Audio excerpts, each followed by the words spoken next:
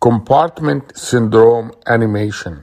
Compartment syndrome is a condition in which increased pressure within a closed space compromises the circulation to the tissues contained within that space. The condition of compartment syndrome can affect any muscle compartment within the body. However, it most commonly affects the lower leg. Almost any injury can cause compartment syndrome, including injury resulting from vigorous exercises. However, the most common cause of compartment syndrome is due to fracture and soft tissue injuries. In this example, the tibia has suffered an oblique fracture due to traumatic force.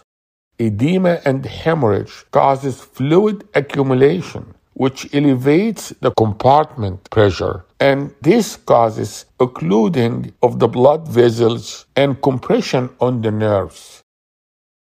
With clinical suspicion of compartment syndrome, the compartment pressure is measured. An absolute pressure of 30 mm mercury or higher, or within 30 mm mercury of the diastolic blood pressure, is considered to be diagnostic of acute compartment syndrome. Without urgent decompression, tissue ischemia, necrosis, and functional impairment will occur. Anatomy is crucial in the treatment of compartment syndrome. There are 4 compartments in the leg: the anterior compartment, the lateral compartment, the superficial posterior compartment, and the deep posterior compartment.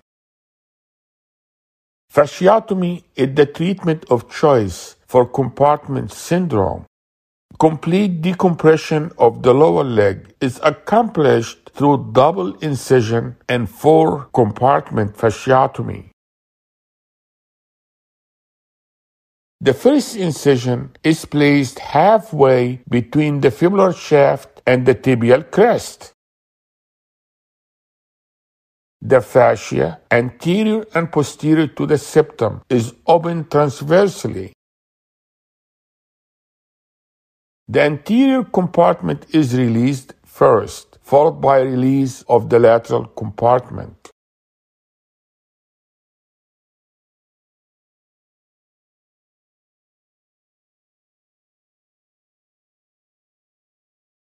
Care should be taken not to injure the superficial peroneal nerve located within the lateral compartment.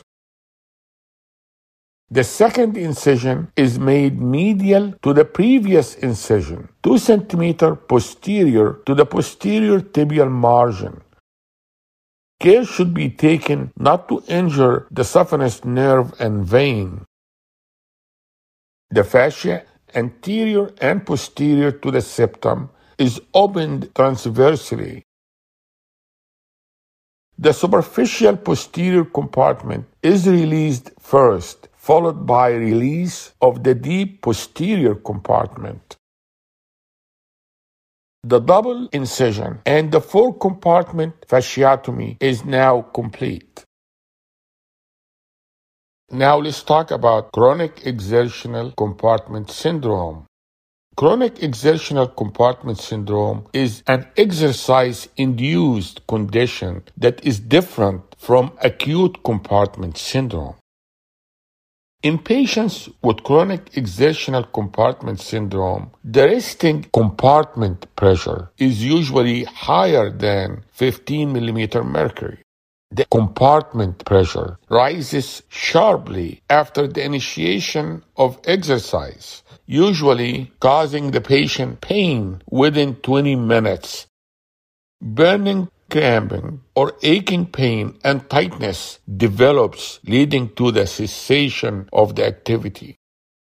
Compartment pressure that remains over 30 mm mercury 1 minute after the end of exercise or pressure that remains over 20 millimeter mercury for longer than 5 minutes after the end of exercise is considered diagnostic of chronic exertional compartment syndrome.